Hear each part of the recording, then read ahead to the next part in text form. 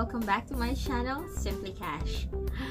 Yes, ang tagal na bes. Ang tagal na nating hindi nagkita at ang tagal ko nang hindi gumawa ng video. And what's funny is nagkalikalikot ako ba ng gamit sa bahay. And then I found out na meron pa pala ako mga precious things na hindi ko nagagalaw. And guess what? Kung ano yung nakita ko. Well, walang iba kundi ang Clutz brush and EB Pro Total Effect Eyeshadow Palette. Matagal na silang nasa akin. Ngayon, may bagong labas na si Miss Clutz na brushes, which is yung parang travel size brushes, makeup brushes niya. And I know this review is way too late. So, as the review for this, because I think this EB Total Effect Eyeshadow Palette has been out in the market since a year ago, I think, almost a year. And you can only get it in Robinsons. This is a special edition, which you can only get it in Robinsons Mall.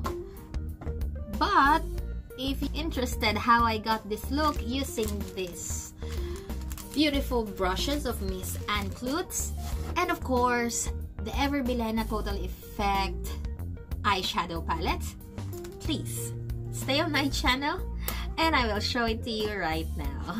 Kapag maglalagay tayo ng makeup, we always start with a primer. Ayan.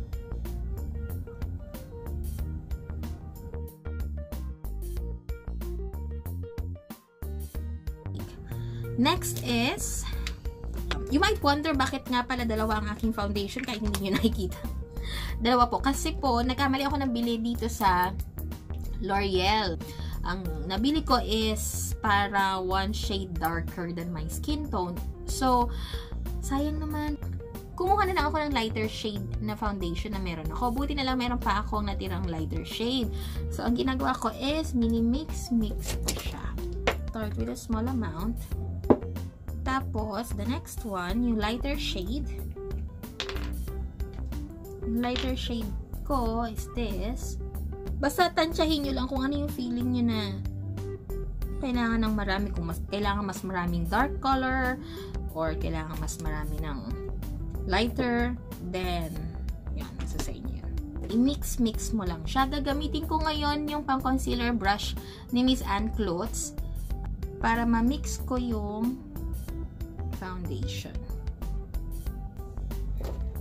So, we'll get yung brush ni Miss Clutz na powder brush, pero I'll use it for my foundation. Hang fute! In fairness, ang lambot niya talaga, promise. Ang lambot. Miss Clutz, ang galing-galing niyo po. Gamit ako ng makeup sponge para medyo kumapit siya. I'll just tap it on my face para medyo kumapit kasi feeling ko sa totoo lang, feeling ko nasa ibabaw lang yung foundation ko right now. Hindi siya kumakapit ng maigi sa skin ko. So, gagamitin natin siya ng damp sponge. Okay? Kaso medyo natuyo na siya. So, isprayan ko lang ng konti nitong aking setting spray. Okay na yun. You can see the difference, diba? Parang mas lumapat yung nandito at parang mas naging normal yung dating. Kumpara nung nandito na parang ano siya, I don't know, parang white na white at saka hindi siya nakadikit sa balat ko. So, gawin din natin yung sa kabila.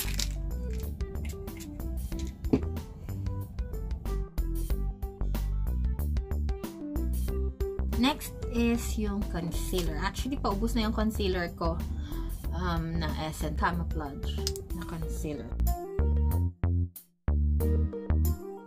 Then, wala kasi ako makitang brush na pwede kong gamitin to blend my concealer. So, babalik tayo dito sa sponge ko. Wala akong makita dito sa set ni Mama Ann. Or siguro, hindi ko siya makonsider as gamitin ko yon. Itong angled brush actually pwede, pero parang masyado siyang malaki. Blend. And blend it dito lang sa inner part. Huwag nyo masyado ikalat. Next is to powder yung mga nilagyan natin ng concealer. So, ang gagamitin natin is this. Essence You Better Work Fixing Powder. And then, gagamitin natin yung blush. I think ito yung blush powder ni Miss Anne. So, gagamitin natin siya to fix yung concealer doon sa under eye natin. Okay? Ang lambot-lambot. Next po is magko-contour tayo. Gagamitin natin yung contouring or angled brush ni Mama Ann Clutz. Contour powder lang talaga ako. Hindi ako mahilig mag-cream, pero i-try na rin natin ito. Kasi pawang mga professional lamang po ang magagaling mag-blend ng contour at hindi ako yon. Sama natin yung ilong kasi hindi po tayo pinagpala. Dating sa ilong.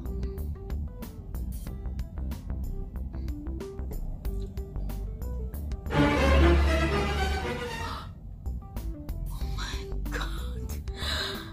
Hindi ko siya ma-blend. Siguro kailangan medyo mas matigas pa yung brush ni Mama Ann for contouring brush.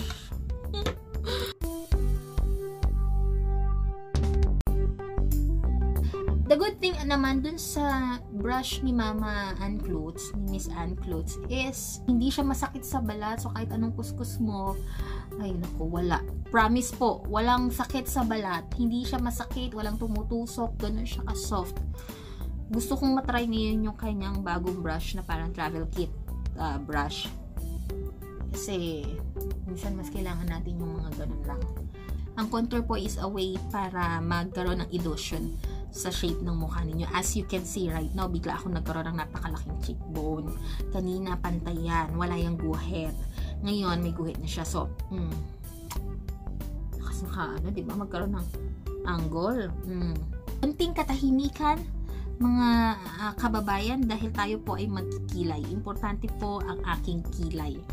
Kaya kailangan natin tumahimik lahat.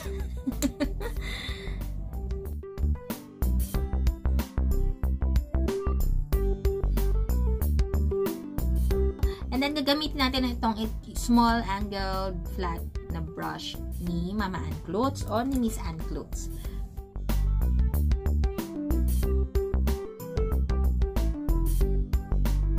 Eyeshadow naman tayo. Actually, hindi po ako magaling mag-eyeshadow. That is one of my weakness. Na-notice ko medyo, ano yung festla ko, medyo nagduduwi dahil din sa foundation. So, gagamit ako nitong Rimmel Matte Compact Powder. Yun lang sa mga corner.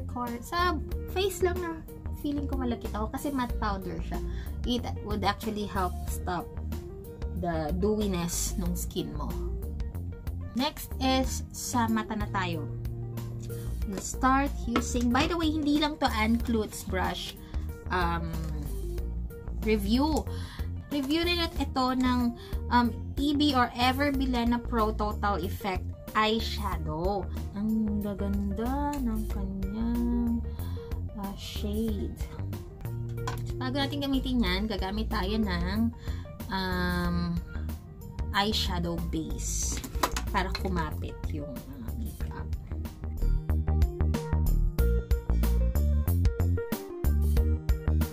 Mag-start tayo agad sa inner corner no pinaka center eyelid natin dito. Inner toward center eyelid natin. So, kunin natin tong, hindi ko alam kung anong kulay, parang brown peach siya. Kaya lang nagpa-powder siya. Tap natin.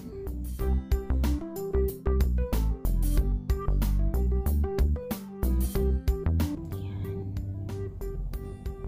Ay, ang ganda niya. In fairness, hindi ko in-expect yan. Gamit natin yung isang brush para naman maglagay tayo dito sa may sulok.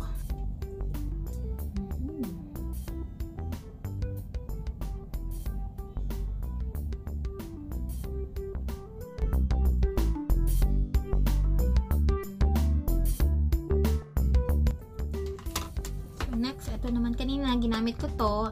And then, itong nandito, yung light brown. And then, ngayon gagamitin natin itong cream color para mag-create lang tayo ng konting transition. Okay?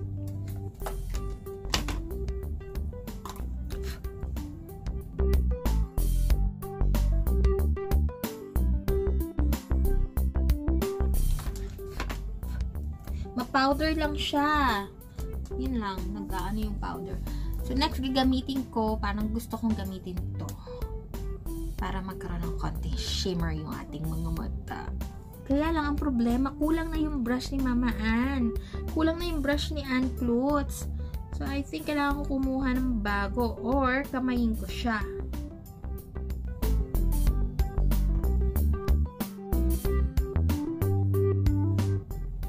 Kita niyo ba? Kaya lang may fallout na siya. Yun yung sinasabi ko, may fallout na. So, kailangan natin burahin yan later. Pero so far, I am liking the look. So, babalik ako, gagawin ko yung kabila, and then, mag-eyeliner na tayo. Yan, nagbalik na ako. Nakabit ko na rin yung aking false lashes. Ginawa ko na siya nang hindi na film kasi medyo mahirap talaga siyang gawin. Meron na tayo kailangan idagdag, kagaya dito sa under eye natin. Medyo nagsastruggle ako sa Ann Clutz, sa brushes ni Mama Ann Clutz kasi siguro trinay kong i-push yung medyo bonggang eye look and kinulang ako sa brush.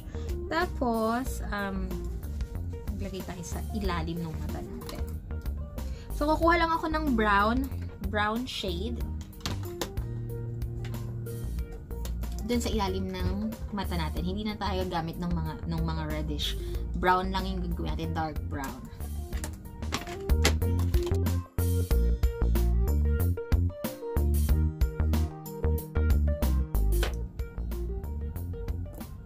Smudge lang natin ng konti.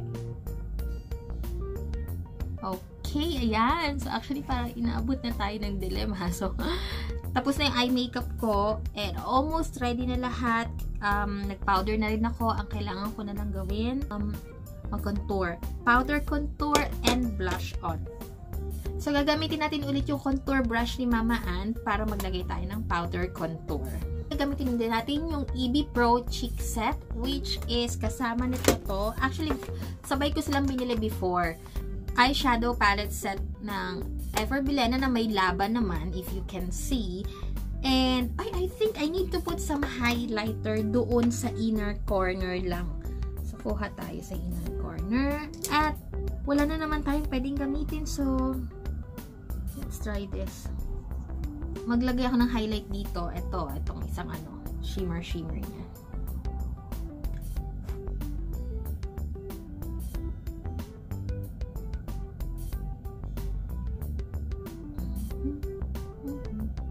Alam niyo, sobrang pigmented niya. Kailangan careful din kayo ng paglalagay.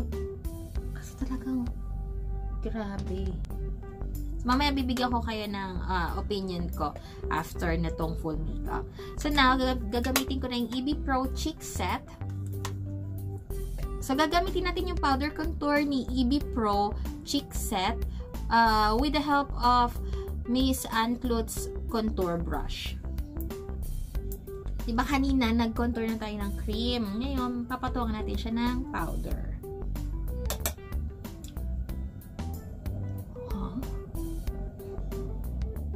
Grabe ha.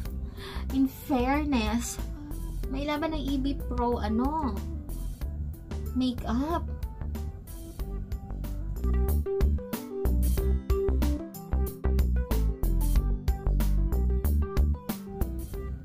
Nalalakihan ako sa brush, so kailangan kong gamitin yung daliri ko para i-shape yung contour. Kasi hindi naman po katamusan ng ilong ko. Ano po? So, ang pagko-contour po ay isa bagay na nakakatulong sa akin. Hindi pa natin nagagamit yung isang angled brush ni Miss Ann Clutz. Gagamitin natin siya sa blush on.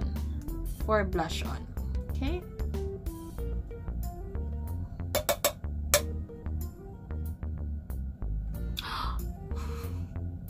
Ang dami, madam. Ang dami. Wait, kailangan kong doktorin to.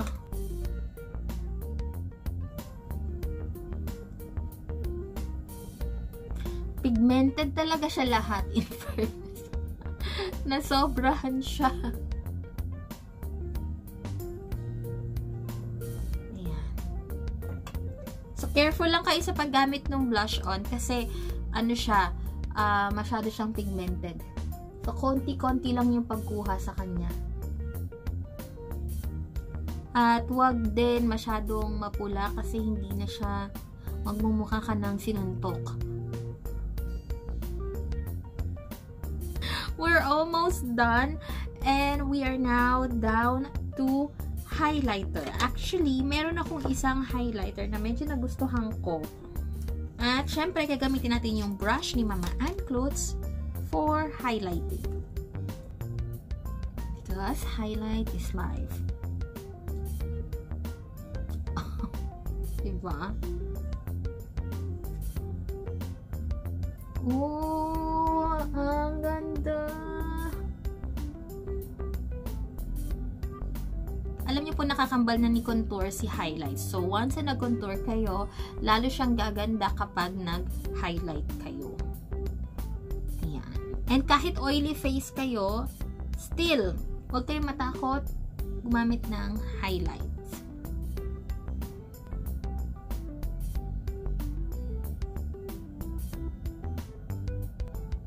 Yung baba para magkaroon ng parang shape.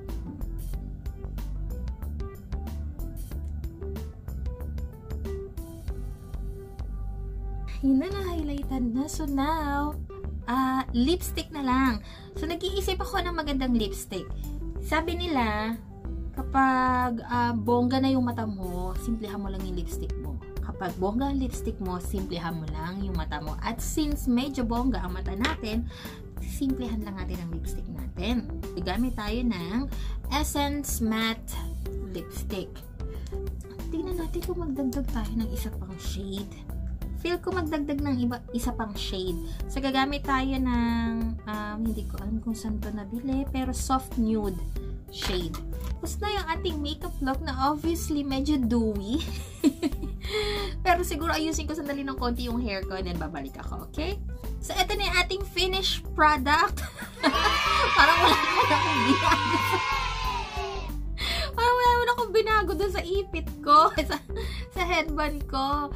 Ay, binaligtad ko lang technically. After ko ayusin yung buhok ko na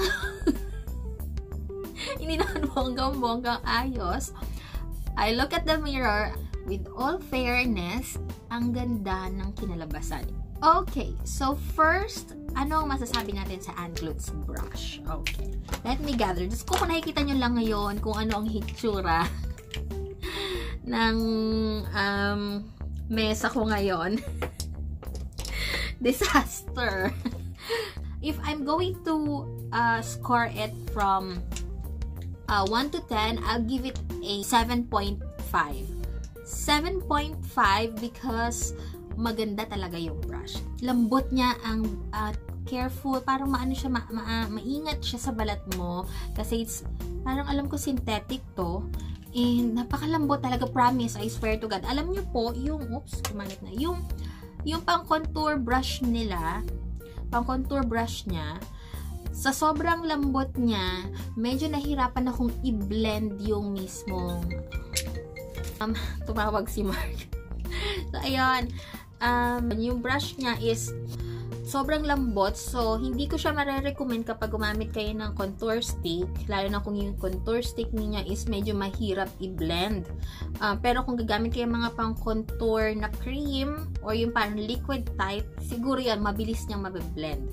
Ay, hindi. I don't recommend. Kasi cream yung gamit ko kanina eh. Parang cream siya. Medyo nahirapan siyang i-blend. So, siguro kung liquid, yes, mas madali niya siyang mabablend. Second, yung powder brush niya is, yes, napakaganda. At nakatulong ito para ayusin yung nasobrahan kong, anong tawag din? Nasobrahan kong blush on. As I said, maganda. Yung angled brush niya, I think this one can be used for contouring kung gagamit kayo ng contour stick kasi medyo mas stiff siya. As I've said naman before, pwede nyo gamitin yung mga makeup brushes in the way that if you like it and in the way that you feel comfortable and confident of using it. You don't have to follow, you know, yung mga professional makeup artists because they are professional makeup artists. If you are just like me, a makeup enthusiast who love to do a makeup on yourself, or you know, just have fun with your face and put all those makeup on your face, you can do whatever you want to do with those brushes. So, ginamit ko siya for blush on na medyo napasobra ko dahil lahat nung ginamit ko sa mukha ko is from Everbella na is very pigmented. So, medyo alalay lang kayo. Pero, this one is good. For the foundation, yung liquid foundation, well, perfect yung shape niya, perfect yung laki niya, and perfect yung texture niya. So, perfect siya. This one is a concealer brush, but I didn't use it for concealer. Hindi ako gumagamit ng brushes when I use concealer. I use a makeup sponge to blend it well compare sa brushes. Lalo na kung ganito kaliit yung size ni brush, I do not recommend it. I would still use the sponge para mas mailapat niya yung concealer. So that's the reason why I couldn't give at least 8 or 9 for this brush kasi meron pa rin siyang mga pitfall.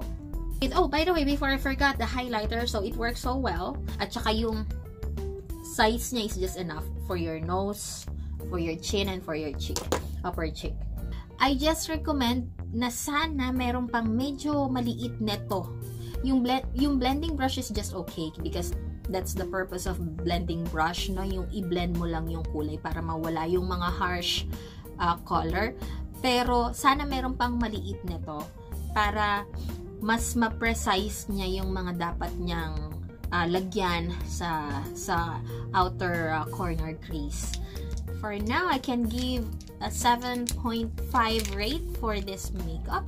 And by the way how it looks so good. You know, girl na girl. Yung white and I don't know, is this a rose gold? I think it's a rose gold. So, ang lakas niyang maka-girl. And yung texture niya, yung material niya, it's really nice.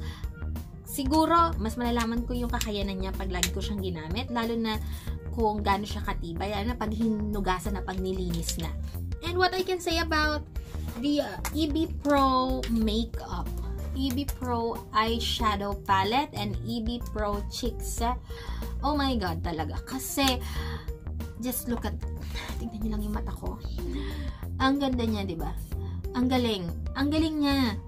To be honest, yung iba, pwede nyong gawing pang contour, pwede nyong gawing blush on. Kasi sobrang pigmented. Just be careful. Ang hindi ko lang nagustuhan sa kanya is medyo ma-powder siya. Sana more creamy. Medyo nagkaroon siya ng mga fallout habang ina-apply ko siya. I hope may natutunan kayo while watching this. I hope most importantly is nag-enjoy kayo. Please, don't forget, like if you like this video, comment down below, and click that button to subscribe. I will see you guys in my next video. Bye!